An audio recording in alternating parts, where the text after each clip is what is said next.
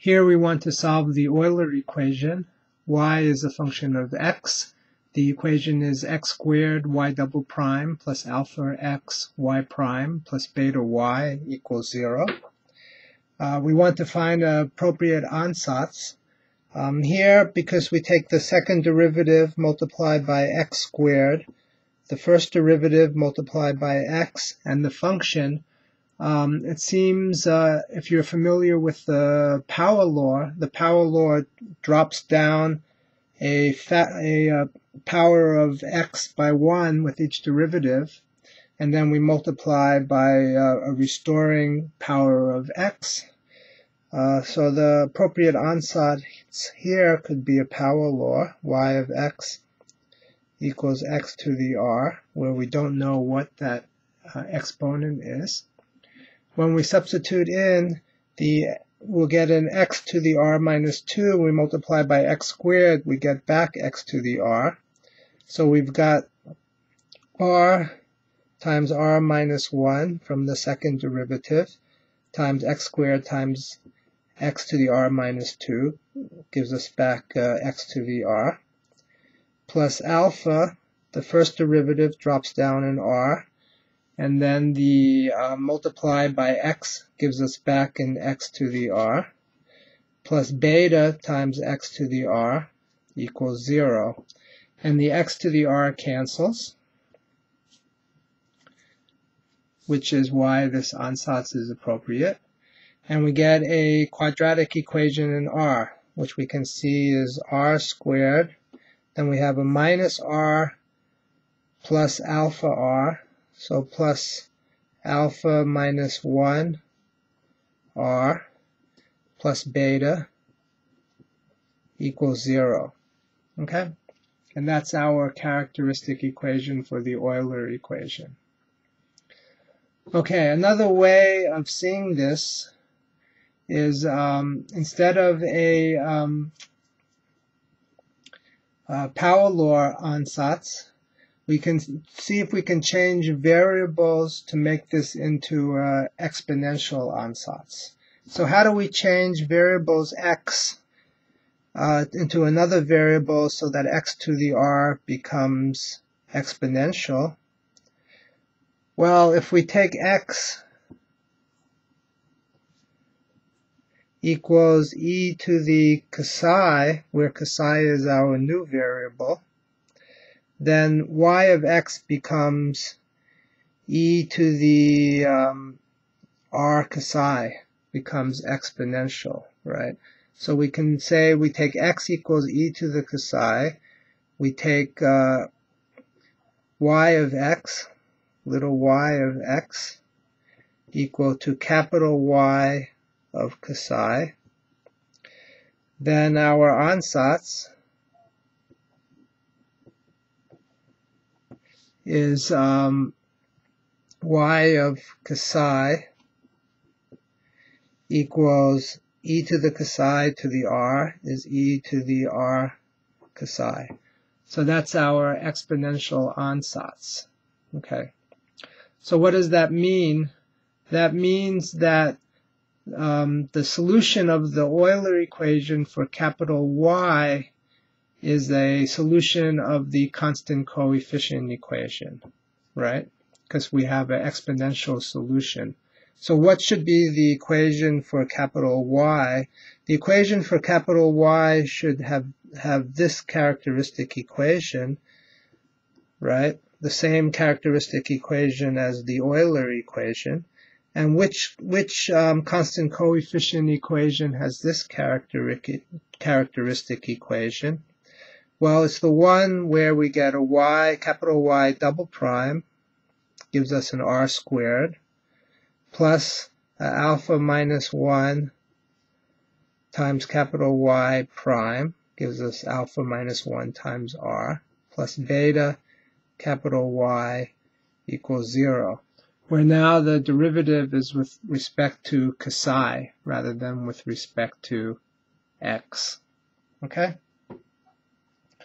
Alright, so how do we use this to solve the original Euler equation? Well, we know that there are three cases associated with this quadratic equation, right? 2 real roots, 2 complex conjugate roots, and 2 degenerate roots. So now if we go back to the Euler equation, and we use the fact that we have x equals e to the Cauchy, and y of Cauchy, or I should say y of x equals capital Y of Cauchy. And equivalently, if we solve this for Cauchy, we also have Cauchy equals log x. Okay, so here we'll just consider positive x to make the discussion simpler. Okay, so we have the characteristic equation.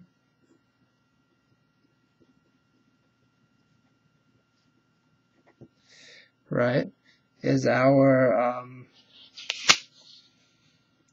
this one, right? So r squared plus alpha minus 1 r plus beta equals 0. Okay. And then what are the solutions? So there's 3 possible cases. So one is 2 real roots.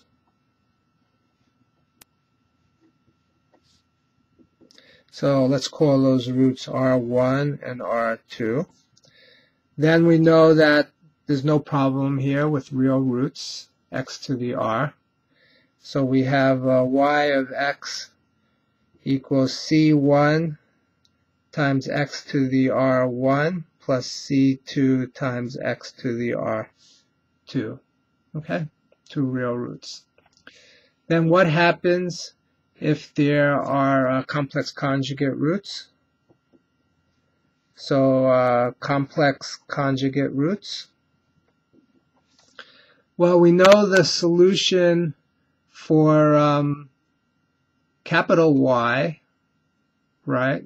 Because capital Y just has the constant coefficient equation. So we know that capital Y of Cauchy. So first, what are those roots? We need to write down those roots. So R is equal to lambda plus or minus I mu, right? So we know that capital Y Cauchy is equal to e to the real part of R, lambda Cauchy, times A times cosine mu Cauchy plus B times sine mu Cauchy, right? So that's the case of complex conjugate roots. And then we need to convert that back to x. So we can convert that back to x, y of x, by changing variables. So Cauchy is log x. So e to the lambda log x is e to the log x to the lambda. So that's just x to the lambda in front, right? The power law. And then we get a Cauchy equals log x. So we get this rather strange form, cosine mu log x plus b sine mu log x. Right? So we get this singular behavior at x equals 0, because log 0 is infinite, right? Okay, and then the final case is what happens when we have degenerate roots. So degenerate real roots. Well, then we know our solution for y of Cauchy is going to be, so this one, the root is r.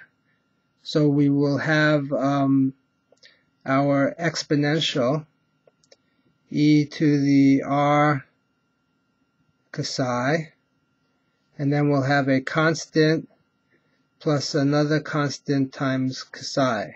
Right? So we have this extra solution where we multiply by the independent variable. And now converting back to y of x, again we have our conversion, which is Cauchy equals log x, right? So here we have our Cauchy is log x, so this is our x to the r in front, C1, and then Cauchy now has a log x here, and the singularity comes in the log x. Okay, so those are the three cases. So the way to remember this, how to solve the Euler equation, is that you make the substitution y equals x to the r. You get the characteristic equation, and then you remember that you can convert the substitution y of x equals x to the r to the substitution